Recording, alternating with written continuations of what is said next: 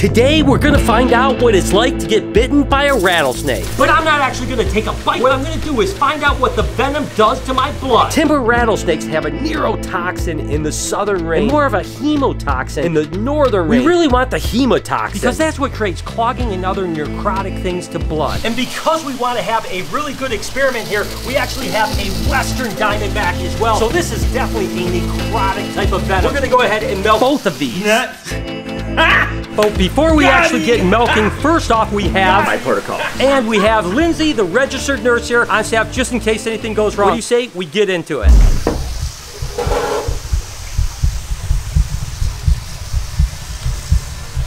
Yep, you got it. Got it. Okay, so now I have the timber rattlesnake here. What we want to do is get a bite on this and get some venom extraction. There's about 7,000 to 8,000 venomous snake bites in the country per year. Timber rattlesnakes and diamondbacks account for a small portion of them, but they are ambush hunters. We just got a little bit of venom out of this guy, not that much. We're gonna go ahead and let him get one more bite. Let him back off for a second. I can see some venom right there in his teeth. There he goes, there it is. I can see a little bit more coming out right now. Not a big venom yield, but normally timber rattlesnakes have a pretty large venom yield. Okay, now I'm gonna put it back. The dangerous part, Bruce, I'm gonna set down. Yes, sir. I'm gonna tell you to go. And clear. And that's how you do it. We got enough venom, I think, to actually do this. Just a few drops is all it's gonna take. As you can see, this is definitely a lot more hyper of a snake than the timber rattlesnake, so it's a little bit more difficult. I'm just trying to get his head positioned to where I can actually grab it. It's about patience. You don't want to rush this at all. Not giving me a lot of options here. Nope, I've got to have that neck. If I don't have that neck, I can't grab him.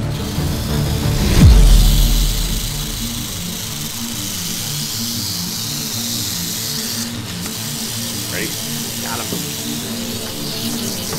Here we go. Oh, look at the venom yield on this one. We definitely have a lot more venom yield for this guy. There's no doubt about that. Ooh, look at the venom that this one pumped out. Definitely about 10 times the venom yield that that timber rattlesnake does. This is going to be a great thing to see what it does to the blood. That's enough venom right there, certainly to kill someone. Now, the fact is, if you're actually getting medical treatment, about 99.5% of cases are treatable. So it's important to get treatment within the first 2 hours. Ooh, doggy, I wouldn't want that in my blood. But guess what? It's about to go there. Let me see what we got. That's a good bit there. Wow. So what we basically have is a control petri dish that my blood is going to go into, then 2 other petri dishes that my blood's going to go into. One, the timber rattlesnake venom, which we didn't get much, is going to go in, and then this big venom yield for the diamondback rattlesnake. And we're going to find out what happens when this venom hits my blood. But I'm going to be totally honest with you guys. Lindsay's here to draw blood from me, and I would rather work with a venomous snake than get my blood drawn. So I'm going to put my life in her hands. Hopefully I don't pass out. Where are they? Maybe I'm nervous. Got some performance issues. I'm pretty nervous about this. Please do me a favor, smash that like button, hit the subscription bell. I'm literally bleeding for this video. This is blood, sweat, and tears, because I'm sweating too. Got cotton mouth. Tell me when it's over.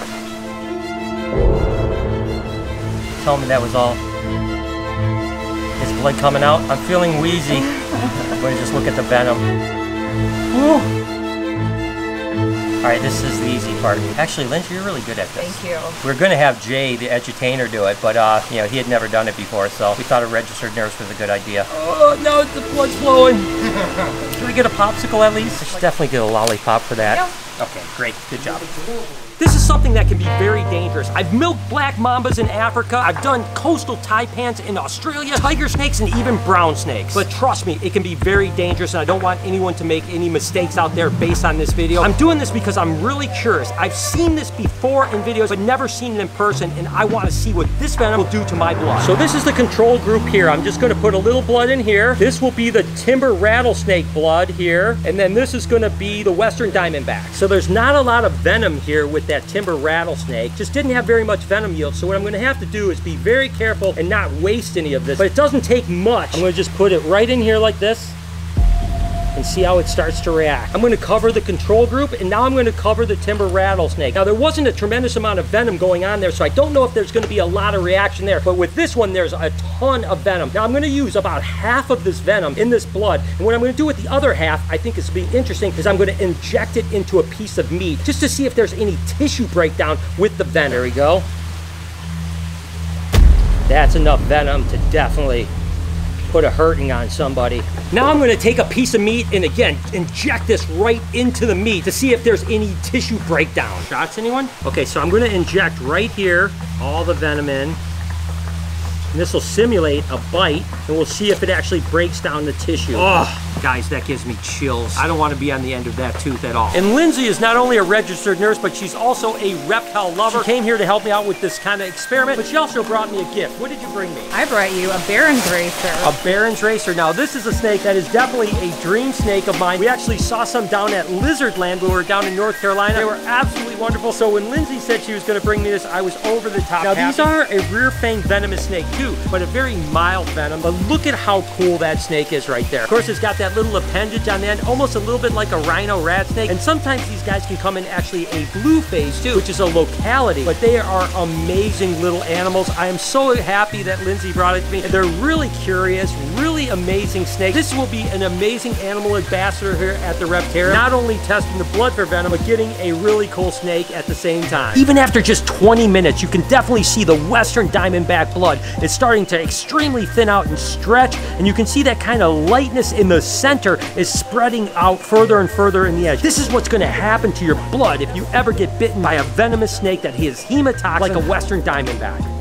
And take a look at the color of the meat. Where I injected it with the venom, it's actually starting to turn a little bit more brown, like the venom is actually breaking down the tissue and actually rotting it, a process that's called necrosis. And in that short of a period of time, you wouldn't even have gotten to a hospital most likely, let alone them starting to administer anti-venom. And if you didn't see the fangs enough when we were actually getting the venom, Bruce brought us some stuff. Tell me about these. So I get little rewards every now and then. So when I clean up some of the poop, I actually do find the occasional shed fang. I mean, this is like 9 timber rattlesnake fangs right here. Look at those. I get them all cleaned up and I just sort of save them, and I just think that it's just kind of my little goal that I get from my animals. So that's a timber rattlesnake, and yes, rattlesnakes will shed their teeth. Actually, all snakes will shed their teeth, so it's not uncommon for that to happen. And you brought the Western Diamondback as well. The Western. Oh, so the cool thing is like if you really try to take a look at the two, like they almost look exactly the same, but the snakes are so much different in size. So it really tells you that Western could truly pack a punch when it's at its full size, versus that timber. Yeah. Westerns are going to get much larger. That's amazing. And then in here, it's really cool. So this is the timber rattlesnake's buttons, and they actually shake around, right? They're using this to warn you, don't come around me, right? This is what they use. And they'll actually, every time they shed, they'll get a new button, and occasionally they'll actually break off the button. You saw the timber rattlesnake had a lot of buttons. Could you imagine if it would have had all these buttons on it as well? You know, they can only get so long, but that's amazing to see. So like I mentioned, and Lindsay had reached out to me and told me she was going to be bringing this little monkey up, so we actually set up an enclosure just for him. These guys love to climb. They're very arboreal and they're very inquisitive, so I think he's going to absolutely love this enclosure for the short term. Eventually he has to get into a large enclosure because it's going to get like 7 foot long, pretty wide body snake, about this big around or so, but I think it's going to be amazing. Look at how he's going to be able to climb around